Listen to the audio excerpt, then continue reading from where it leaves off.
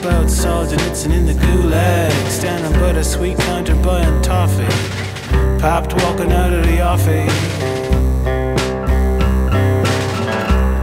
They recognized him pushing his daughter in the swings, reading Chaucer, doing his best to avoid the other parents, standing by the seesaw while the donkeys go hee haw.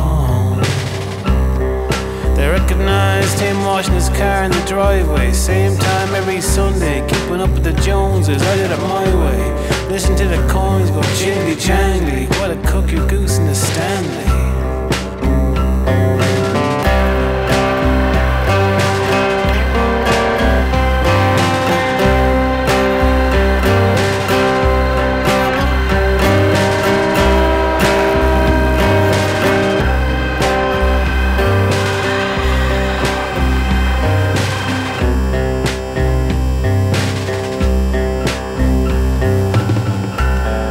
Recognized him on the red carpet, country head in a city suit, effortlessly, second-rate, clumsy and uncouth. The boy went to school on an ass, rubbing shoulders with the ruling class.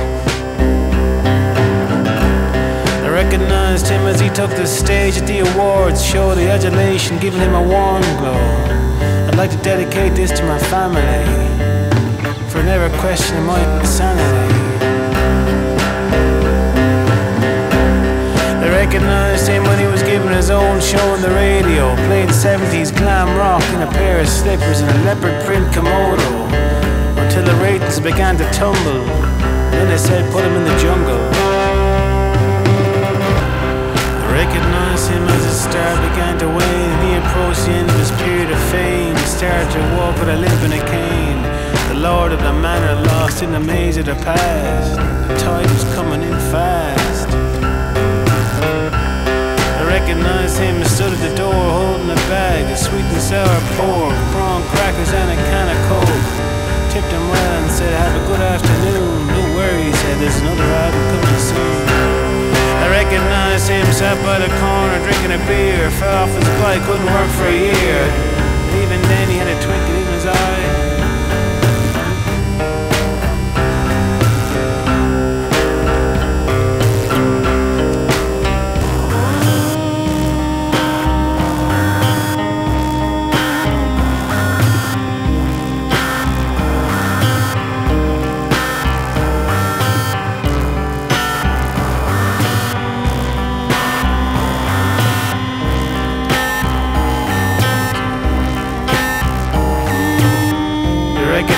Him in the graveyard, stretched out beneath a quote from Descartes. I think therefore I am, and if I'm not I couldn't give a damn. I'll see you all in the promenade.